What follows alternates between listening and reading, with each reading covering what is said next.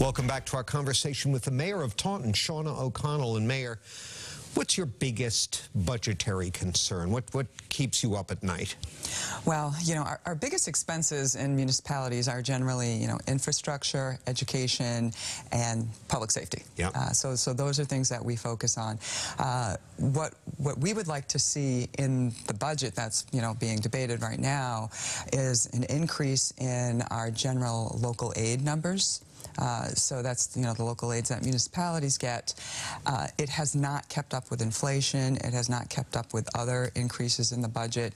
And it's a real challenge for municipalities when we see these very minuscule increases in that particular number, especially when we're seeing increases of 10%, at least in Taunton, in our education, what's Chapter 70, our education money. So there's a 10% increase in that, which is great for our schools.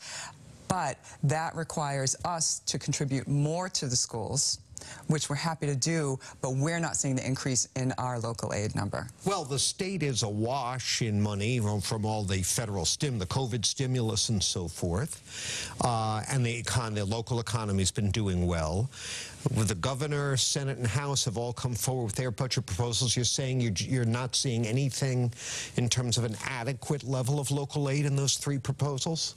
There is in some levels, you know, in some different numbers, but when I'm talking about local aid, it's what's called UGGA, you know, unrestricted general government funding, and that number, there's been, you know, an increase in it, but not enough to keep up with inflation, not enough to keep up with the increases in Chapter 70 that are costing municipalities more money as well. So that number was really, the UGGA funding was really gutted back in like 2008, 2009. It has still not even close to catching up to where it should be. Mayor, there aren't a whole lot of successful Republican elected officials in the state these days. You're one of them, so I've got to ask you a little bit about your party here. Did you see former President Trump the other night on CNN? Unfortunately, I did not. I was busy doing something else and could not see that. Okay.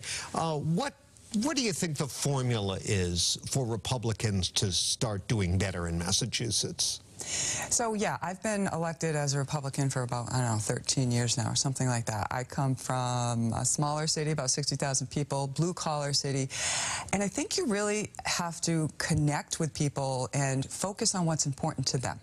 You know, you have to put the people over the politics, and I've always done that. And people know that I care about working families. They know that I come from low-income housing myself and, you know, have had my own challenges, and that I'm grateful for everything that I have right now.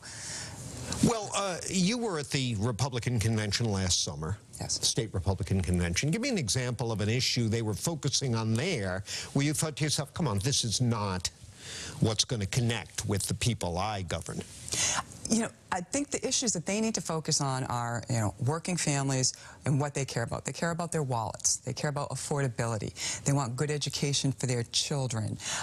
So those are the things that we need to talk about and we need to focus on. In Taunton, we have done a lot to help people, you know, that are facing challenges right now because of inflation and the rising costs of goods. So we focus on helping our seniors. We've created new funding streams for them. We've doubled their tax exemption. We've, you know, expanded our property tax exemption program for them. So we're focusing on issues that people might not necessarily think Republicans focus on, and that's helping people. And that's really what it's all about, being elected and serving. You want to help everybody, you want to be open to everyone, and you want to listen and hear everyone. More bread and butter, maybe a little less of this wokeness stuff? Yeah. Is that a fair? You know, yes. Let's get down to what people really care about. Interesting. Would love to have you on again down the road, see what kind of progress you're making. Thank you very much for being here.